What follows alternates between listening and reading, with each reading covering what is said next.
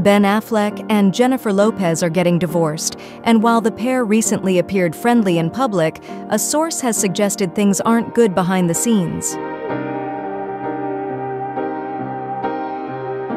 Jennifer Lopez has so much resentment towards Ben Affleck as they navigate through their divorce, according to a source.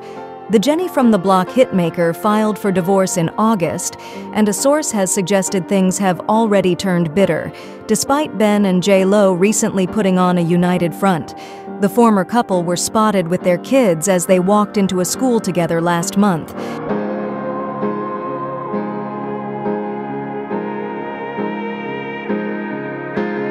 Despite the seemingly friendly reunion, a source has suggested it was simply for their kids. The source explained, Jennifer would never make a scene in public, especially in front of their kids, but she has so much resentment.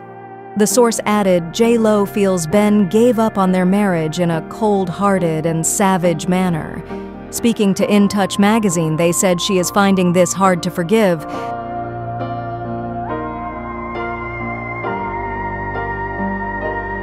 The comments come amid claims J.Lo is throwing around money amid her divorce from Ben. A source has claimed J.Lo is treating herself to retail therapy, but warned her against spending too much money.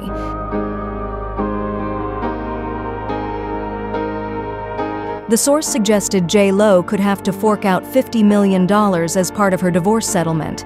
They added, she's beefing up her entourage, which means her weekly spending has instantly tripled because when she goes anywhere, they all go with her.